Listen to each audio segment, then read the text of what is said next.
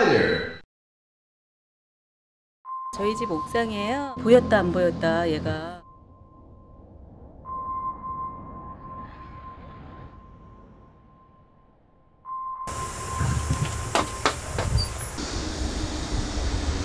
들어올 수 있는 입구도 없고 이제 사라져요.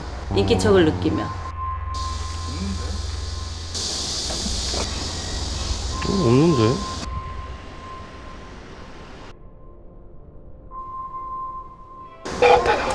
나왔어? 여기 화분 옆에서 나왔는데?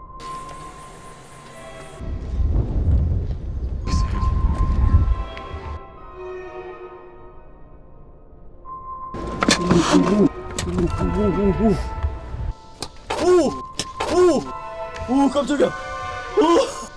야옹. 야옹.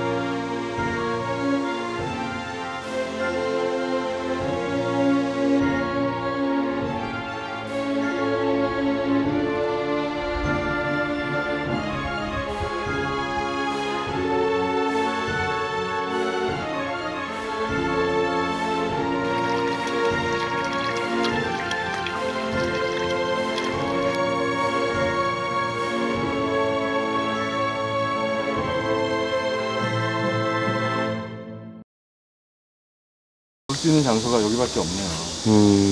아마도 엄마가 물고 점핑을 했을 텐데.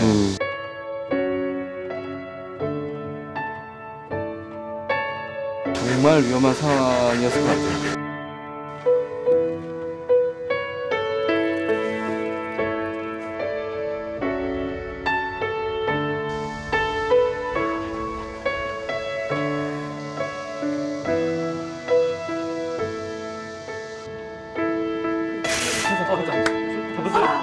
맞아.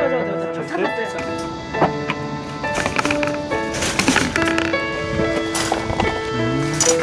소변일 가능성이 많아요. 지금 보면 되게 어리거든요.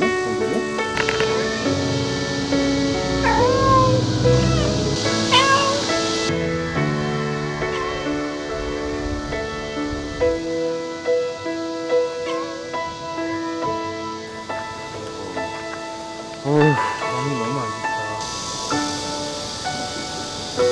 다 저 헐었네, 그죠?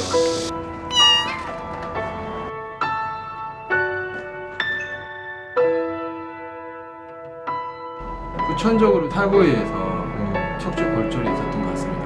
어느 정도 치료가 된다 하더라도 뒷다리는 잘 못 쓸 확률이 많고요.